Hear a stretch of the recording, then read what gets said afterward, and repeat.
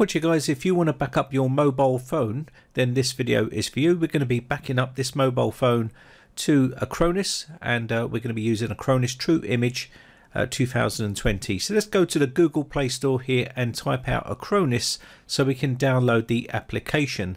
You see here Acronis True Image Mobile.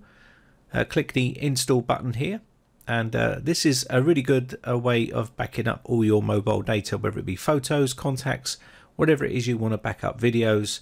You can do it all with Acronis Mobile. So let's go ahead and install this and then open it up.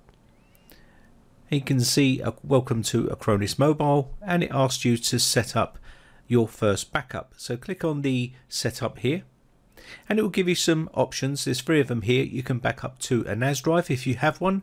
You can back up to the computer, or you can back up to Acronis Cloud.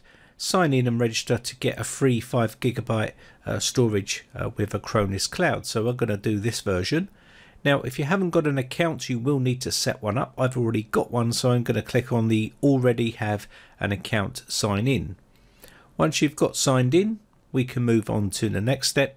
So make sure you set up your account first. All you need is an email and a password, and they'll send some verification, and you just have to authorize that to let it go through. So let's move on to the next stage of the setup. So the next stage is just signing in. And then once we're signed in, you get the option to back up your contacts, photos, videos, calendars and messages. And that's what we're going to do here. I'm not going to back up all of this. I just want to back up some photos here.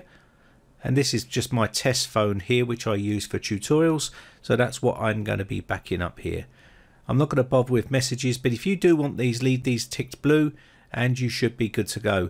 You can also encrypt the backup if you wish.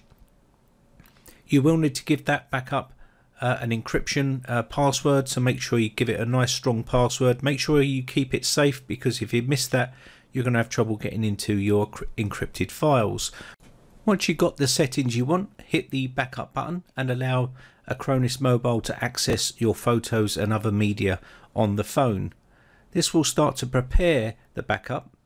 How long will this take? Well, it's going to depend on how many photos and other stuff you've got to go up to the cloud, and how good your upload speed is, and there's loads of different things to take into account. So it's just going to be basically how much data you've got, and it will give you a rough sort of time how long it takes.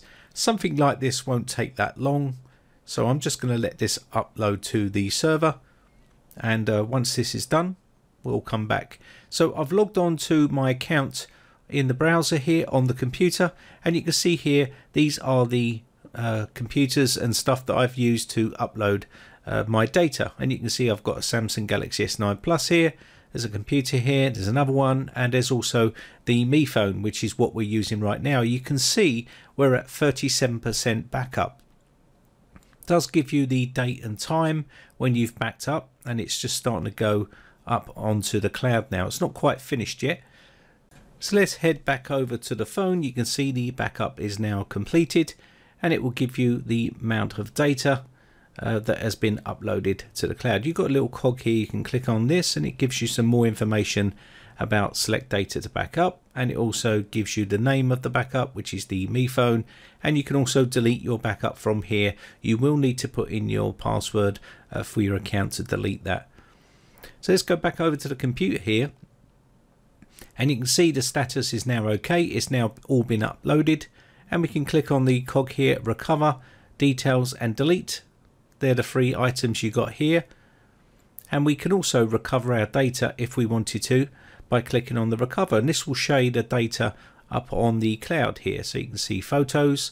I'm just going to click on photos because that's what we uploaded. We only uploaded photos in this case, and you'll see a bunch of photos that's been uploaded to the cloud here.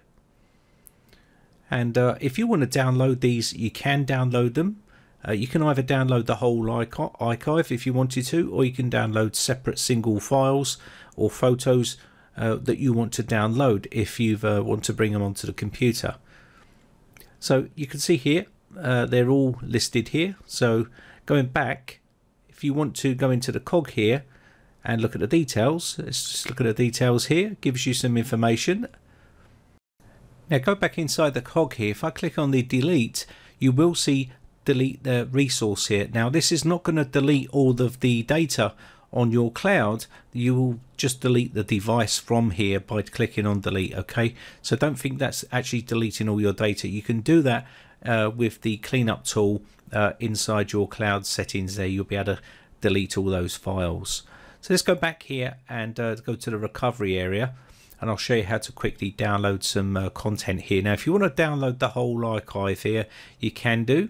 You can see name here, and also you can see photos here. If I wanted to download the whole archive, I can just go over to the right hand side here and click the download, and this will download the whole archive of those photos in that folder if I wanted to do that. Now if you want to download certain types of files, you can just put the ticks in the little boxes here to download the certain types of files that you want to download, and hit the download button, and it will archive those and zip them up for you and let you download them. Now these won't be compressed or anything like that. These will be the exact same size that you uploaded them, so they won't be compressed or anything like that. Okay, so now remember, if you do want to remove all those files from the cloud, then I'll show you how to do that in another video. If you want to see that, let me know in the comment section. Delete the backup here from your mobile phone. All you'd need to do is hit the delete backup, and you can see here it's got my email address. You just have to hit the delete backup. It will ask you for your password before you delete the backup, and that's pretty normal there because it wants authorization to delete your backup. Anyway, that's going to be about it for this video. My name has been Brian from briteccomputers.co.uk. Have a great weekend. Bye for now. Now if you haven't subscribed yet, hit the big red subscribe button on my YouTube channel and hit the bell notification button next to that to be notified when we upload new videos.